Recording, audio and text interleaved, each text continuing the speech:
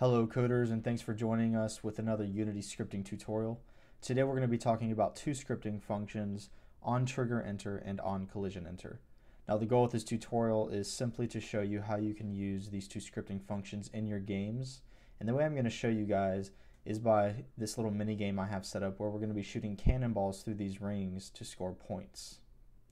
Alright, so let's get into it. So we're going to be dealing with two types of events, trigger events and collision events. Now, trigger events are only sent if one of the colliders have a rigid body attached. So essentially what we're going to be doing is we're going to have a cannonball shooting out of this little mortar or cannon, whatever.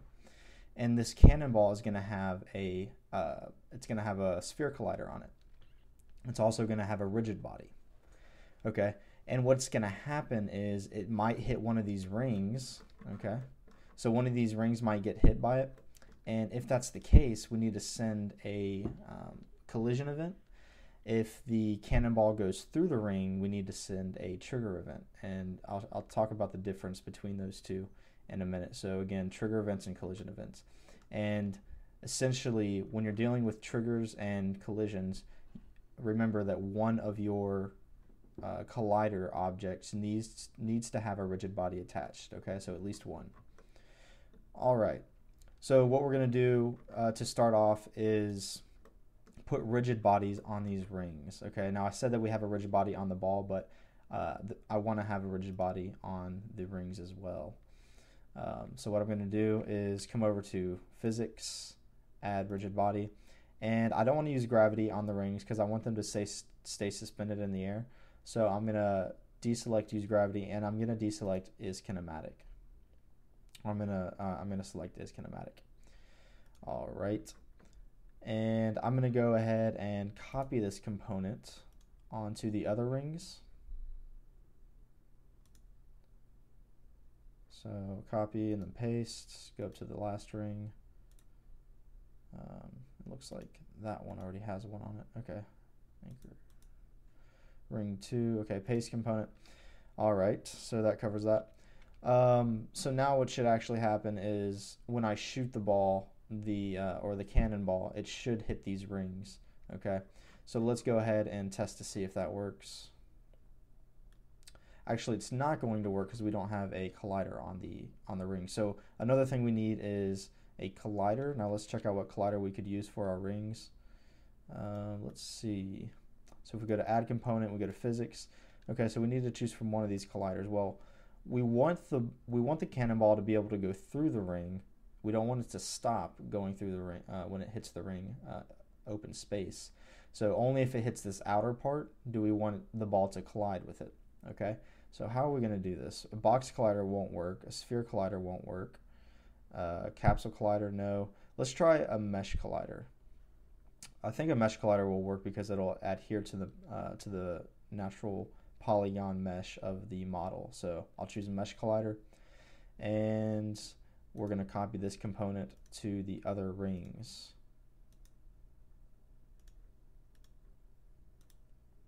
Okay, now if I run this, I should be able to shoot cannonballs, and they should hit the outer edges of the rings if they don't go through the ring. So let's test to see if that works.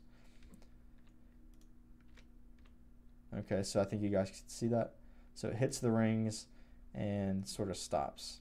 And what I'm covering right now is discussed in a previous tutorial. If you want to learn about rigid bodies and you want to learn about colliders, go ahead and check out that rigid bodies and colliders tutorial from our channel. Okay, so we have our collider set up there. One thing that we're missing though is our ability to increase the player's score when we pass through one of these rings with our ball. Okay. Now the way we're going to achieve this is with a trigger collider. So I did mention before that we could have two colliders on one object. So what we're going to do is start off with this first ring, and what we want is a trigger collider. A trigger collider is essentially going to send a trigger event that says that something has entered this collider. And when that happens, we can run some actions such as increasing the player's score. So it would make sense for our trigger collider to be behind the ring so that we know that the ball has passed through it. Okay, so how do we set this up? Let's start by going to Add Component, Physics, And we could use pretty much any one of these colliders, but probably the one that I want to use is going to be a box collider because it encapsulates all of the space evenly. Okay, and what I want to do with the box collider is move it behind the ring. Okay, so what I can do is modify the Z position, and you can see it moving behind the ring. So I know that, and don't forget with this, we need to set isTrigger. Okay, so again, isTrigger, just a brief overview. If it's isTrigger and a collider runs into this trigger collider, so if the ball runs into this trigger collider, it's not going to stop. It's going to pass right through it. However, it will send a trigger event, so we can do something like increase the player's score. Okay.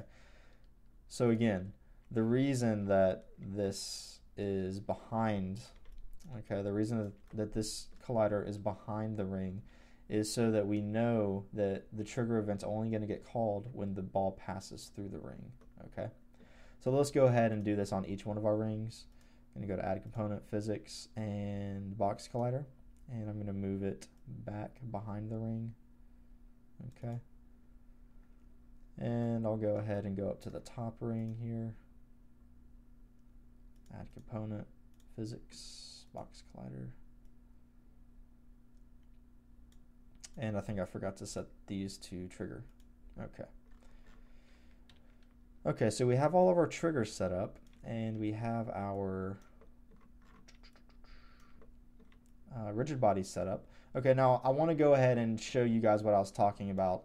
So what I'm going to do is look at this box collider that we originally had set to isTrigger. I'm going to set that to not be isTrigger and show you guys what happens. Okay, so if I shoot this ball through the ring, it'll actually stop when it hits the middle of the ring. Okay, now vice versa, if I take this and I set to isTrigger, I should be able to pass the ball straight through the ring. Okay, so you guys can see it goes right through the ring. So that's the isTrigger aspect of the collider. All right, and as you can see, I can still hit the ring and it'll bounce right off, which is what we want. But as you can see, the score isn't increasing. Okay, and so what we want to do is fix that through our scripts. And finally, we get to talk about our script functions. So what I'm going to do is I'm going to create a new script. I'm going to create a new script that's going to be attached to my cannonball. And we're going to call this script cannonball. All right. Now, before I forget, I'm going to want to put this on my cannonball prefab. Okay. So I have my cannonball prefab there, and I want to attach that script I just created to it, just so I don't forget and wonder why things aren't working. Okay, so there we go. Okay, so let's open up that script from Visual Studio. Let's see. Okay, I'm going to open it up. Here we go. So we're just going to do two script functions, and these script functions are going to be as follows. The first one's going to be our OnTriggerEnter. So we're going to do void OnTriggerEnter, and we're going to pass a parameter, which is a collider, and we're going to call that collider call. Okay. And then our second script function is going to be OnCollisionEnter. Collision, or actually this is going to take a collider parameter, and we'll call that one call too. Okay, so just to reiterate, this script function is going to send trigger events. And then the OnCollisionEnter is going to send collision events. Okay, so you might guess that what we're going to do in this method is going to pertain when the ball passes through the ring. What we're going to do in this method is what's going to pertain to when the ball hits the ring. Okay, so essentially here we want to add points. Okay, so here we want to add points. And here we want to notify the player that they did not receive points. Okay, so I think that makes sense, right? And so how are we going to do this? What are we going to do to accomplish this? How do we know essentially what ring we pass through based on this collision or this trigger event information?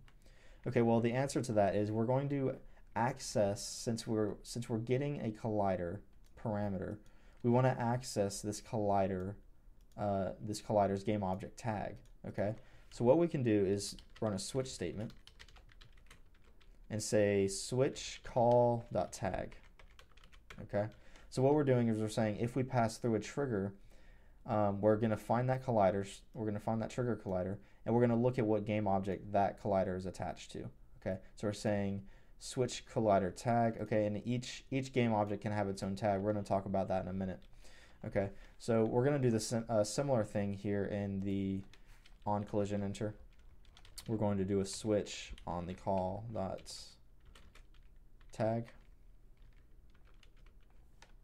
I have this mixed up. Okay, a collider parameter on the OnTrigger.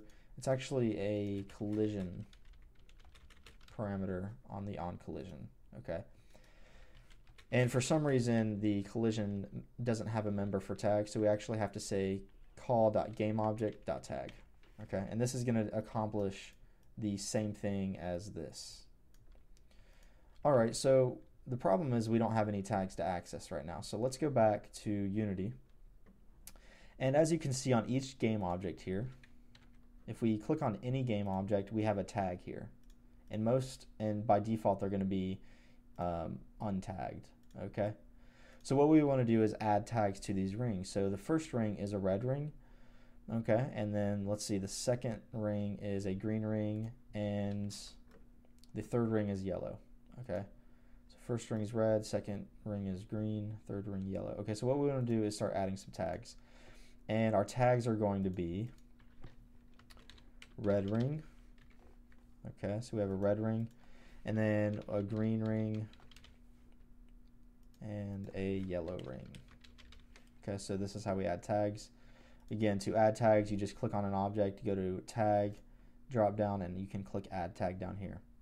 Okay, now let's see, the ring that we're clicked on now is a red ring. Okay, so what we want to do is go to tag and say red ring. Then we come up to our green ring, and we want to select the green ring tag. And then we come up to our yellow ring, and we want to select the yellow ring tag. Okay, so each of these tags will correspond to that game object. Now what we can do is go back to our script. We can come back to our script and access those with our switch statement. Okay, so we're switching the collider's tag, and we're going to say case red ring break. Okay, and we're going to do this for each tag that we just created.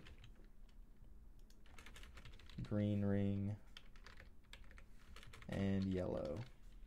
Okay, and let's go ahead and copy and paste this code right here. Okay, so what do we want to do here? Basically, we want to increment the score value. Okay, and we also want to send a message to the player that lets them know how many points they just scored.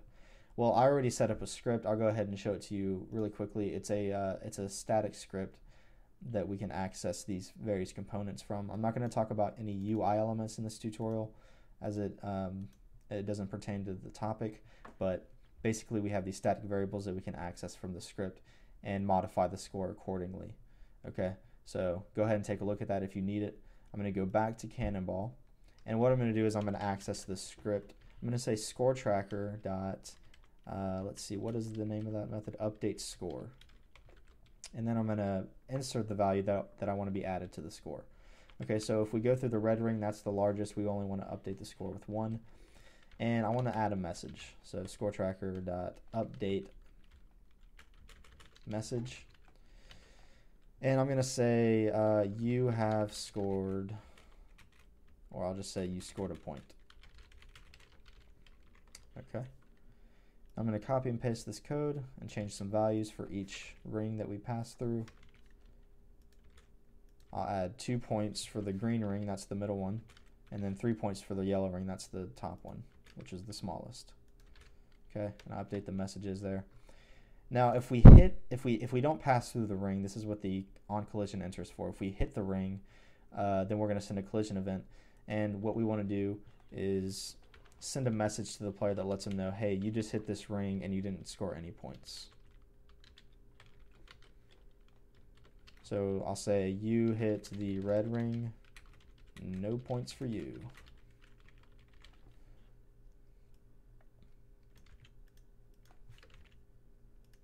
I'll copy and paste this, and I'll change the color here, which is all we need to change. So I'll change that to green, change this to yellow. Okay, so if we did everything right here, then the game should be working properly. So let's go ahead and go back to Unity. Let's run the game and maximize. Let's see, I have an error here. Okay, clear that. Okay, so let's go ahead and run the game and hope it works. So I'm going to be able to shoot through the rings. Okay, so that worked. So I scored 1 point for the largest red ring. And let's go ahead and try to hit the ring itself. Okay, so you hit the red ring, no points for you. Okay, so that's exactly what we wanted. Let's try to get through this green ring here. I haven't been practicing this a lot, so forgive me if I can't do this very well. Okay, so we just hit the yellow ring, no points for you. Let's try to hit that green ring. Oh. You scored 2 points. Okay. Okay, you hit the green ring, no points for you. I didn't score any points there. Let's try to get through this yellow ring. Oh, first try, very nice. Okay, so I actually hit the yellow ring and I passed through it. So it looks like it left off with that message there that I didn't get points. Let's see if I can actually get straight through it. I'd be impressed if I could. Okay, but you guys get the idea. So with these, the green and the red one, it's a little bit easier to tell that it is working properly. So that's basically the lesson on those two script functions, OnCollisionEnter and OnTriggerEnter. I hope this tutorial is very helpful to you guys. If you guys have any questions about it, go ahead and feel free to comment in the comment section. If you guys like this video, go ahead and subscribe to our channel. We're going to be putting out a lot more stuff coming up in the future on Unity and web development.